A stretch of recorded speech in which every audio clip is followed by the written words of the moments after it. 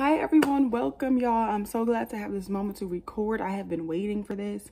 No boys running around. The newborn is sleeping. CJ's at school and Chris is at work. So here we go, y'all. My labor and delivery with baby number 2. Oh my Lord. First and foremost, I had a C-section with CJ, okay? And it was an elective C-section. I chose because this boy was such a slow dilator. He gave me such a hard time. And the C-section recovery, guys, was so hard. It was so hard to get my strength back. It was so hard to be myself again and just feel best. And I told myself this time around, I do not want a C-section. So I immediately told my medical team, I want to go for a VBAC. And if nobody knows what that is, a VBAC is a vaginal birth after cesarean. So my doctor team was in favor. They're like, okay, this is what needs to happen. I had to sign a waiver in case anything goes wrong. Everybody knows with a VBAC, the biggest risk is a uterine rupture. So that's where your incision is. It actually bursting and amniotic fluid basically leaking out into your gut. So anywho, there are some things that need to be in place for you to have a VBAC. And I was a little nervous because I'm like, oh my gosh, I hope my body does what it's supposed to do. And I have to give the credit to God on this one, as always, because I prayed and prayed and prayed and prayed, and he helped me to have a successful VBAC. So guys, it all started with me maybe about 35 weeks, just doing lots and lots of walking. If anybody knows me, just like my first pregnancy, I worked until I couldn't work no more. So I was at work and normal day, everything's going normal. Next thing we know, this was around CJ's birthday. CJ ends up catching a cold. Now, his cold led us to be out of work for 10 days. My husband and I work for the same company. CJ is also in the school that we work in. So we were all home on a COVID symptom just leave, which he didn't have COVID. He had a cold, as always. So I said to my husband, I feel like these 10 days are for a reason. I feel like the baby could come any day now. We were already done with CJ's birthday. So we are in the second week of, well, approaching the second week of November. So I remember us taking CJ to the zoo and we were walking and walking and walking. And I felt this weird twingy pain like 2 times as we were leaving the zoo. And I remember like, oh my God, what was that? I went to the bathroom, y'all, and my mucus plug was coming out. Woo! I was like, oh my God. I told Chris, I said, Chris, oh my God, I'm getting closer, da da da. So I was due for a cervical exam at my OB, and they had given me an ultrasound. So one day they did the ultrasound, and then the next day they did the cervical exam. So the ultrasound, I was like, why are they doing an ultrasound? Like, I was confused about that. When the cervical day came for them to check me, I was praying that I would be more dilated. The last time they checked me, I was 2 centimeters, and I was 60% effaced, which is miraculous because with CJ, I never passed 1 centimeter without Pitocin. He did not want to come out. So they checked me and I was 3 centimeters and 60% effaced all on my own. And the perfect part about this is the VBAC requires that you go into labor on your own. It requires that you dilate on your own. Medical people do not want to give you anything necessary to maybe force your labor to start because of the risk of a uterine rupture. All right. So she sits there after she checks me. She's like, oh, you're at 3 centimeters, 60%. She's like, I'm going to call labor and delivery. I was like, oh my God, this was November 10th, y'all. And I'm like, oh.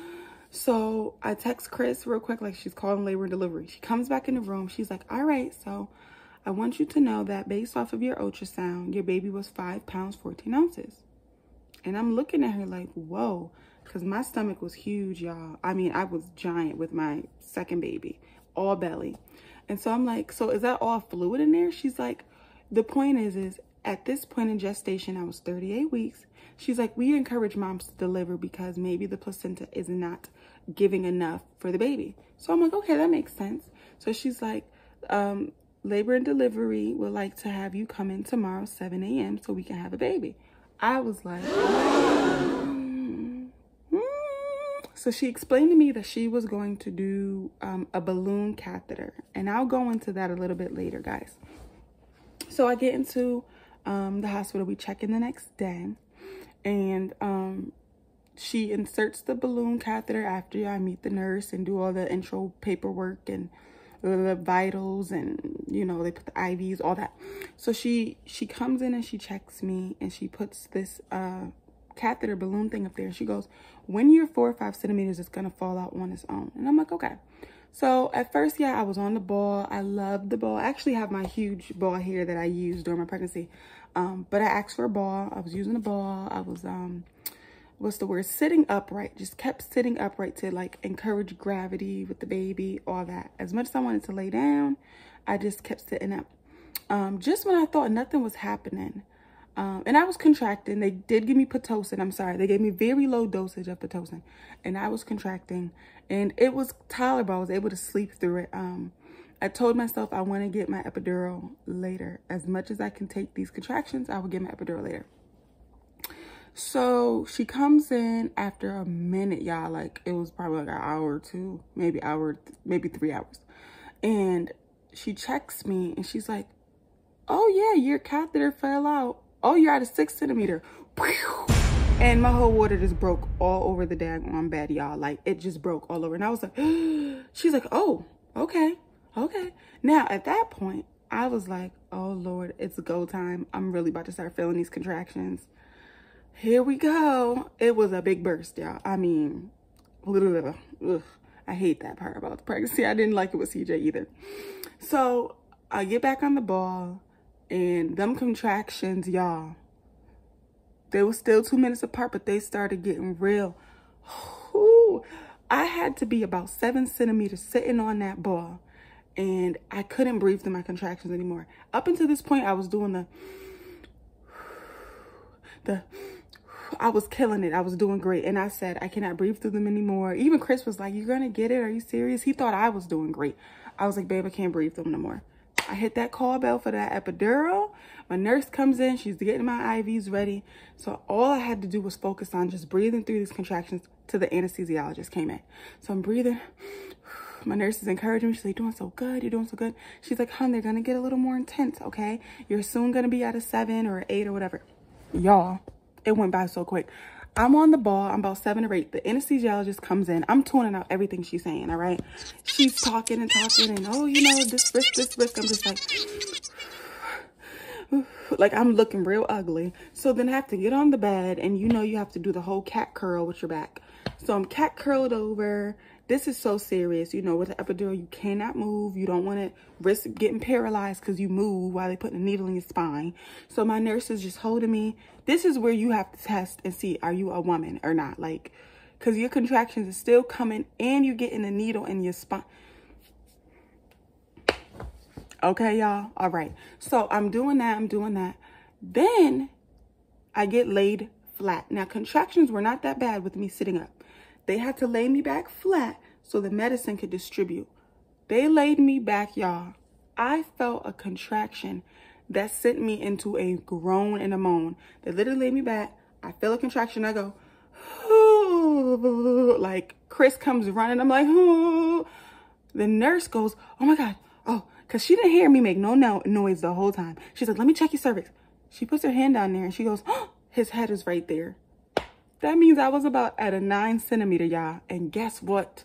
My epidural didn't even kick in yet. The epidural was at my toes. So she's like, do you feel numb? I'm like, no. I'm like, is it going to work? Is it going to work? I felt like a friggin' punk. And she was like, where do you feel it? I'm like, I feel it in my feet. And she's like, okay, it's going to work its way up. What kind of epidural? Y'all, with CJ, it was waist down, okay? You immediately felt that thing go down your little thighs and everything. And you was feeling good. This epidural was from the feet up. I don't know. So long story short, I start feeling numbness coming. I felt about 3 contractions, y'all, at a 9 centimeter. Oh, it was not fun.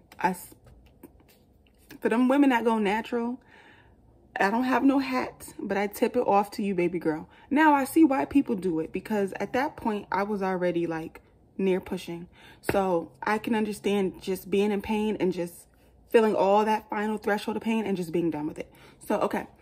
I begin to feel numb in my thighs. I begin to feel it in my pelvis, and I felt so good. And I was just like, whew, I didn't feel nothing else. It was like 5 minutes of like, oh. And then she's like, okay, we're having a baby. You're at 10. Let's get ready to push. I'm like, really, y'all?